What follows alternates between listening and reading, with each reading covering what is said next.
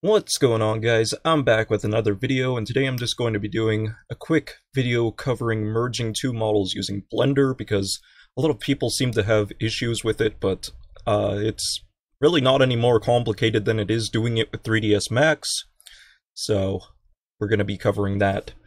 So the first thing you're going to want to do is make sure you've got Autodesk's official FBX converter. You can grab that from this page here. Grab the 2013.3 converter. Once you've got the converter installed, then you're going to want to go to the Fmdl Studio menu here and go to Set FBX Converter Path. From there, you want to navigate to the installation location, which will be at something similar to this: Program Files, Autodesk, FBX Converter 2013.3.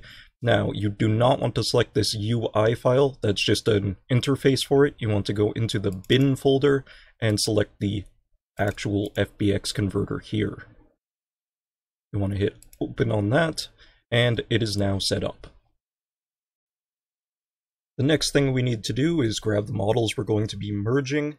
In this case, I'm going to be using the male Diamond Dog Soldier balaclava along with the night vision goggles, because that's a topic that came up recently on the modding Discord, so I figure it's a good place to start.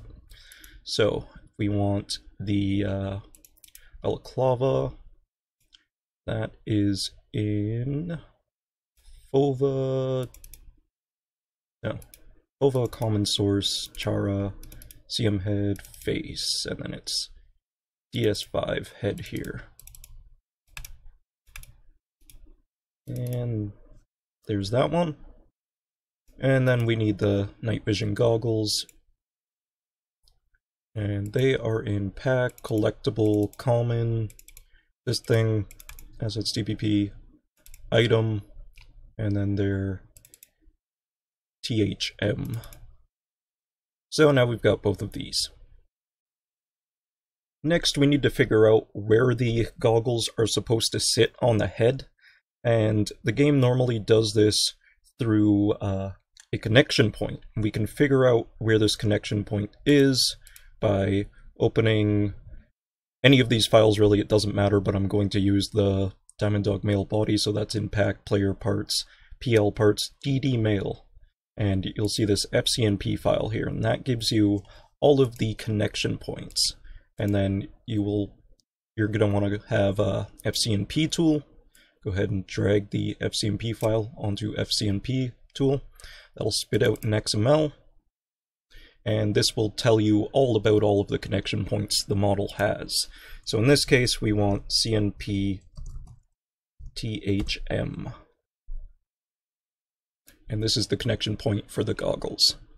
So we can see that the parent here is scale 004 head. And then it's offset by these values here. So we're going to want to grab calculator here. And we want to grab the global position of scale 004 head. So if we go in here and look at that, see that the global position here, 0.38. So copy that, paste it in here. Grab the Y value from here and add them together. So 0.461 is our Y value for these. So go ahead and put that in there. And then we want the value there. And add this value to it.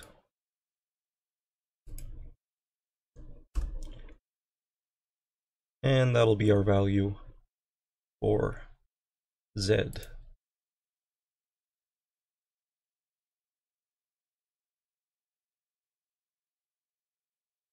And with that, you can see that the goggles fit nicely right on the head. And now that we have it set up in the correct position, we are ready to export these. So go ahead and select them, click Convert to Collada, and export them wherever. And this is the reason we set up the FBX converter. It's because it will automatically convert the Collada files to FBX once they're exported. And the reason you need to do this is because as of the time of I'm making this video, Blender does not support importing the normals for the model with Collada files, but it does support importing the normals for FBX files. So hopefully they'll change that, and then you won't need to use the FBX converter at all. But as of now, that's the best option. Once you've got the models exported, you can delete the Collada files since we don't need them anymore. And then we're gonna open up Blender. Once you've got Blender open, you can go ahead and delete the default objects it creates. And then you're going to want to import the FBXs.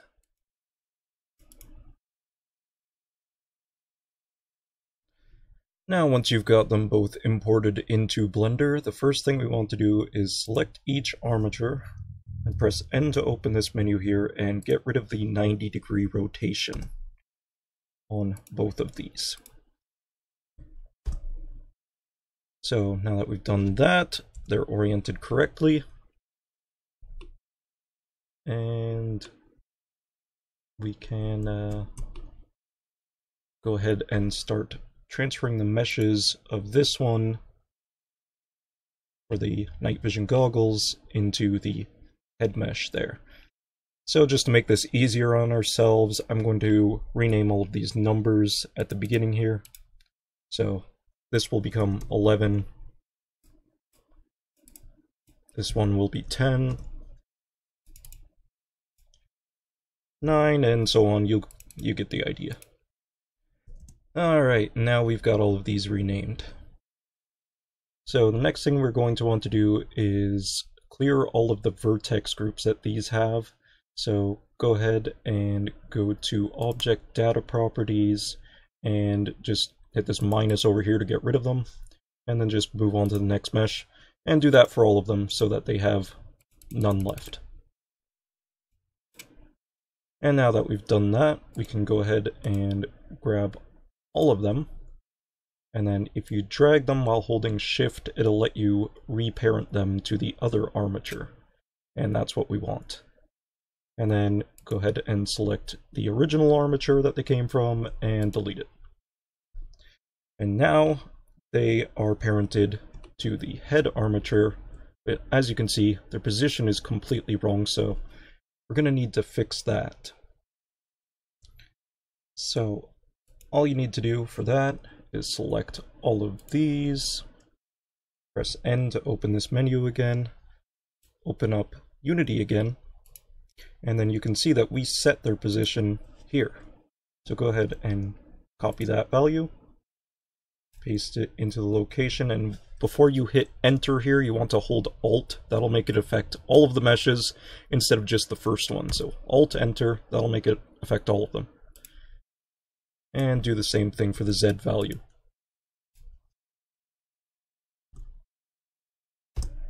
And there we go. Now they're positioned correctly.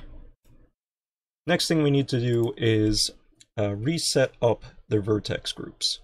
So you need to specify what bone you want it to belong to. So in this case, we're going to use scale 004 head because that's what the connection point was based on. And we're going to go ahead and use that. So go ahead, add a new vertex group, paste the name in. Do that for each of these.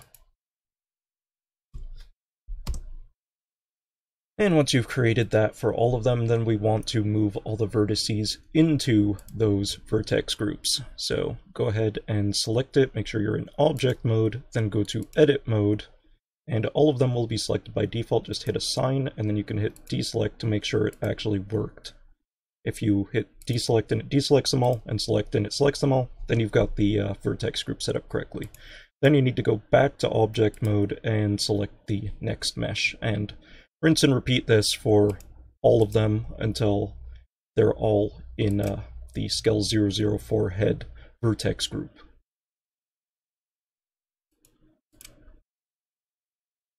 Alright. And once you're done that, we just need to set up the correct armature for these, because these are still linked to the old one, but the old one doesn't exist. So go to Modifier Properties, and under Object here for the armature modifier, just click Armature, and that'll reparent them to the head's armature.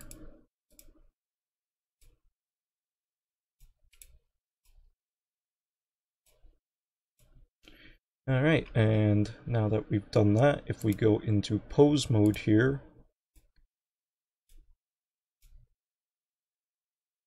and let's just click rotate, and make sure that it's actually rigged, and we can see that it is. So now the only thing we need to do is, if you look at these sorry, we need to get out of pose mode. We look at the positions of these objects we added. We can see that they're not at 0, 0, 0 as they should be. So there's a pretty easy way to do this, and we just need to go to Object, Set Origin, and set origin to 3D cursor. By default, this will be at 0, 0, 0. So if you do that, that'll reset them to the correct position. So go ahead and do that for all of them.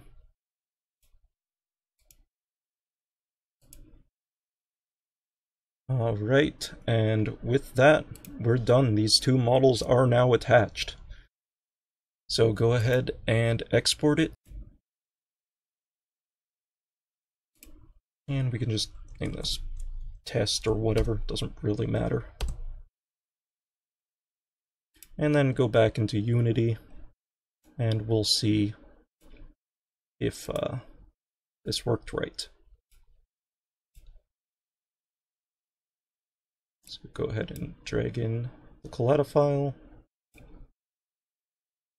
drag this into the scene, position at 0, 0, 0, and you'll see that it has a X rotation of 270.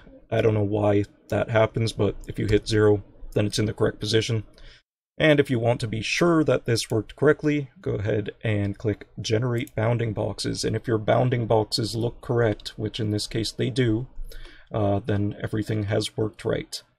And then from there, we just need to apply all the materials and get this set up to be exported. Alright, and once you've got your model set up to be exported, you can go ahead and export Fmdl. And I've already set up this folder structure with the model we want to replace. So just go ahead and navigate through that, replace it, and we'll test it out in-game.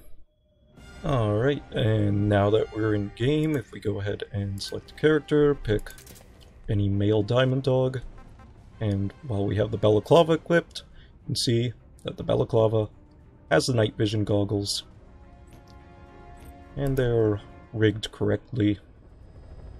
And we did it all using Blender, nothing overly complicated, basically the same process as 3ds Max, you just do it in a different way. And that's pretty much it. I hope this video helped, and I will see you guys in another video.